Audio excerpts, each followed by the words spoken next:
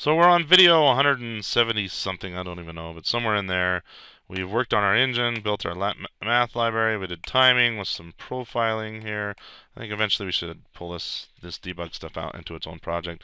We've done a lot of unit testing, that's felt good. Hopefully you learned from that. And then on the side we've actually built a small game. I don't know if I'd really call it a game, it's more like a toy right now. A game to me has objectives and goals and challenges and that sort of thing. And there's no challenge here. I'm just flying around, no big deal. It's not really a game. We'll get there. We'll build a game, but for now, I want to talk about this my GL window. Everything I've wanted to do to make stuff happen in what is our game, as much as we can call this a game. Everything I've done is inside of this myglwindow.cpp file. The myglwindow.cpp. Let's just as programmers, we like to draw boxes, don't we, to represent our architecture. In fact, I think I'm gonna scroll this down just a little bit and draw a box right here in the upper right, and we'll say this is my GL window. My GL window. And why do we even call it GL? Well, because we're doing rendering, right? We're painting, we're using some OpenGL. We've seen a little bit of that. So the my GL window, it handles rendering. Well, in the meantime, it also handles the update loop. So update loop. Okay, the loop runs, I think, 30, 60 times a second or something like that. So handles the rendering, it handles the update loop. What else? Oops. What else does it handle? It handles the lerper. Okay, the lerping logic is in here as well. Lerping logic. I'll just put lerper. How about lerper? Okay, and then let's see. There's the the input. It handles the input.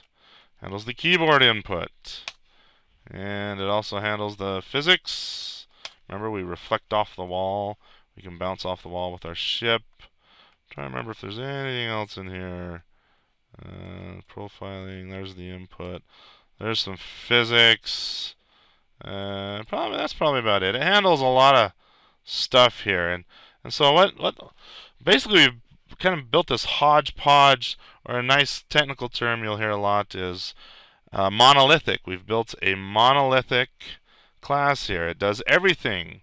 And if you're trying to whip up a game real fast, and it's not going to be a game that needs to be maintained over months and months and that sort of thing, and you're trying to do something quick and dirty, then this might be the design pattern you want to follow. Is heck, throw it all in, just make it good work. But I'm actually not trying to just build a quick game. I'm trying to build an educational project and something with that you can learn from, and something we can build to last, and it's going to get much more complex than it currently is. And so this monolithic, throw it all into one class, this thing smells really bad. The code smells. There's a technical term for you. Code smells. So instead of doing this monolithic class, I don't know why I just drew another monolithic class. Instead of doing one monolithic class, what I'd like to do is take these out, and break them into individual parts. So there's, in fact, instead of having my GL window do everything, I'm gonna say let's make my game. And my game will know about everything, but it won't do everything. Okay, it's kind of the commander and control kind of thing. And then we're going to have rendering, just like we do up here. We're going to have our update loop. I think my game will handle an update loop. That out of the way. Update loop, I think we'll probably end up putting the update loop inside of my game, but still, the update loop should kind of be its own separate piece as much as possible. And by piece, I don't mean class. I just mean chunk of code, something segregated. Something, not that I'm racist or anything, but you get the idea. We like to separate concerns, right? Separation of concerns, something you probably heard before. We want the lerper to kind of be its own thing. We could make that a class or something else. I'll show you a little later. We want input to be handled by its own individual system. And I'm actually drawing these. There's a reason why I'm typing these out separately. Let me separate these a little bit more. Lerper. Input. Let's see, we got lerper, update loop. Oh, physics. Let's put physics over here. Physics. And then I'll just draw boxes around these. So these hopefully are their individual systems. What a system is, it could be one class, it could be several classes, it could be a single function or maybe a few functions. Right now we kind of have functions grouped together in my GL window, and it's all kind of rendering. That should be its own system.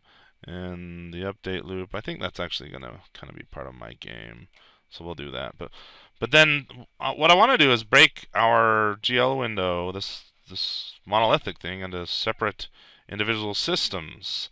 And then if I can design these systems clean enough and carefully enough, then hopefully making changes or adding or removing features should be simple. I almost said a piece of cake, but I found that no matter how well I do things, it's never a piece of cake. But that's the idea. We'll make these individual systems, and you can connect them. Have my game kind of be the commander-in-chief and that sort of thing. And we'll see that here. That's the goal here. It's going to take several videos. In fact, one of the reasons I haven't been working on this, or it looks like I haven't been working on this game engine programming playlist, is I actually I redid everything in here. I wanted to see exactly where I was headed with it, and I ended up hitting a very sweet spot, or a good spot. And there's some design patterns, especially game design patterns, that we're going to see will pop up on our way to doing that. But I'm just trying to give you an idea that this is where we're at right now. Not ideal if we're going to keep adding to this. It's getting kind of ugly. I think I showed you in the Paint GL with the lerper.